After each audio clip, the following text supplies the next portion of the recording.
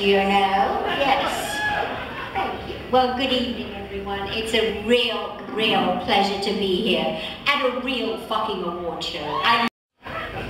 Rock and roll from the very beginning has always been very, very dangerous. From the first time that Elvis shook his hips and thrust his dick into Priscilla. Critics decried rock music and rock bands are subversive, whatever the fuck that means, rude, vulgar, rebellious. Even the personification of evil. Fabulous.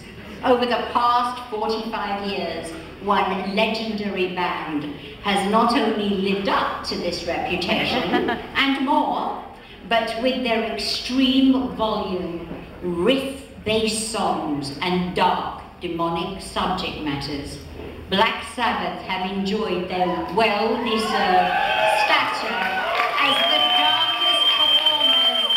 rock and roll.